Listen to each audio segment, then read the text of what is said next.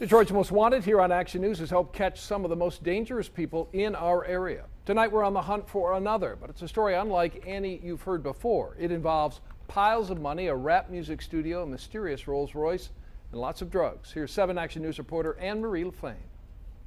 The U.S. Marshals say Dwayne Richards is the final piece of a group they've been hunting for years. His cousin, the kingpin, just locked up in California, leaving Richards in charge of the Detroit-based nationwide drug ring. Money, cars, drugs, and guns, all tied to a drug ring the U.S. Marshals say began right here on our streets. This ain't your typical drug dealer on the street level. This guy is believed to be the head of an organization that was running the Detroit area.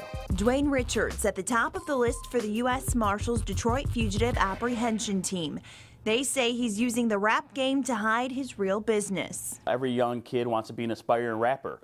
This guy produces talent here locally in Detroit.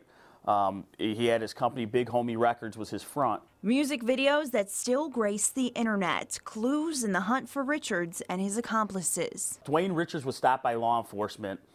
He had around $400,000 in his possession. And when law enforcement questioned him on it, he basically said, "That's not my money, I don't know where it is." And he just signed it off, forfeited the money. I mean, no big deal, $400,000 gone, and that's it.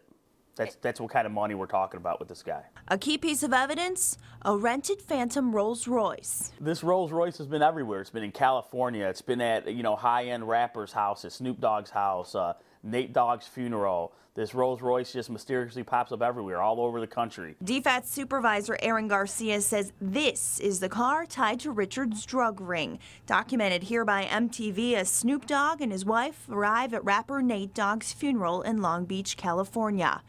Garcia says the Rolls was later spotted next to the Queen Mary ocean liner. He says it was after a bust at Greektown Casino here in Detroit.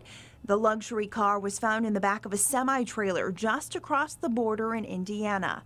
The car, worth several $100,000 itself, was found alongside this Mercedes and $4 million worth of cocaine. The drug ring busted again earlier this year, a big victory for law enforcement with the capture of Dwayne Richards' cousin, the suspected kingpin of the organization and fugitive for more than 10 years. DEA, along with the U.S. Marshals, arrested the main supplier, Mark Jones, in September. Now they're looking to close the book for good. They say Richards is here in Detroit and certainly well known, bringing serious crime that can be stopped with one phone call from a member of our own community. Drug dealing is a direct nexus to the violent crime. The drugs on the street is where we get a lot of the shootings, a lot of the murders. When we shut him down, we shut down his organization who's operating here in Detroit. We need this guy in custody. Take a good look at Dwayne Richards. There is a reward for information leading to his arrest, and you can call the U.S. Marshals 24/7 with any information. That number, 313-234-5656. I'm Anne-Marie LaFlame, 7 Action News.